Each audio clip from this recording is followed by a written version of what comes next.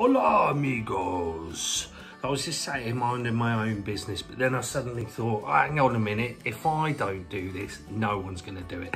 So here we are. We have got 3 new bottled beers in the craft and local beer shop in Leamington, based in Visual Vibes. 3 new ones. Now these are from a little further afield. These are from Surrey, and it is from the Crafty Brewing Company. So 3 of these. First one we got here, Blindside. Blindside. It is a deep amber ale, and it is 4% volume. So that's the one. Another one here we have Locks Hill Biscuit.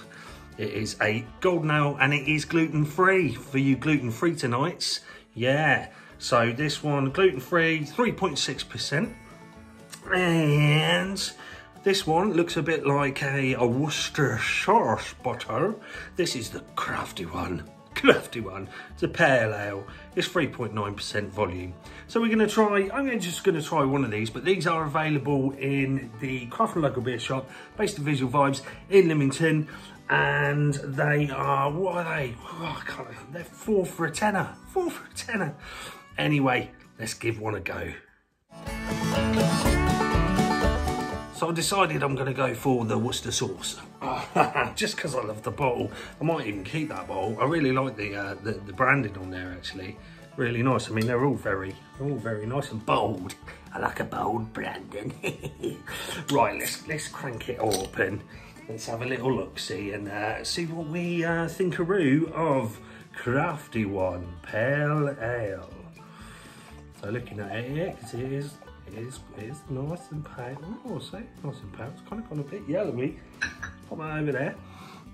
So you can see, yeah, you can see through it.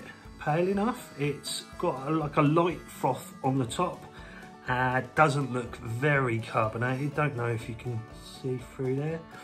Let's have a little sniff through. So first of all, we just nice kind of light malty on the nose. Almost doughy. It's got almost got a sort of a doughy, you know, bready scent. It smells friendly. Let's see if it tastes friendly.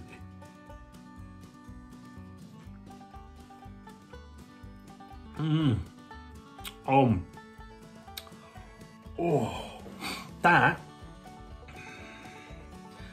ruddy lovely, that is. Really hoppy on the tongue. Balanced, a bittersweet balance. Spot on. I've had it in the fridge for about 24 hours. Really lovely, refreshing, light. Light in general, but then that hoppiness is really like, hello, I'm a beer. Tastes like a real beer. Oh.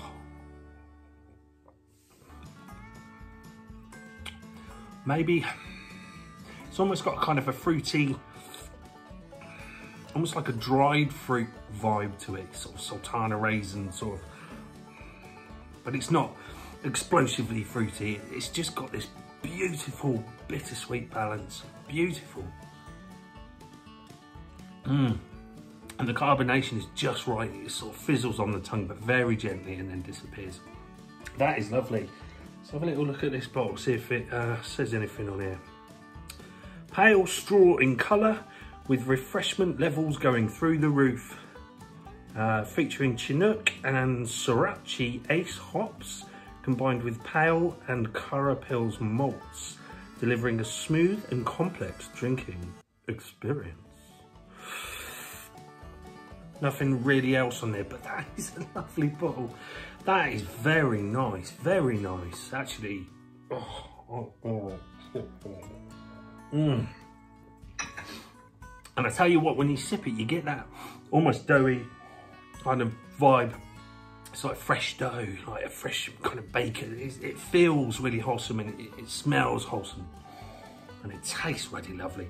Give that a go. Give that. I'm gonna have some more in a minute.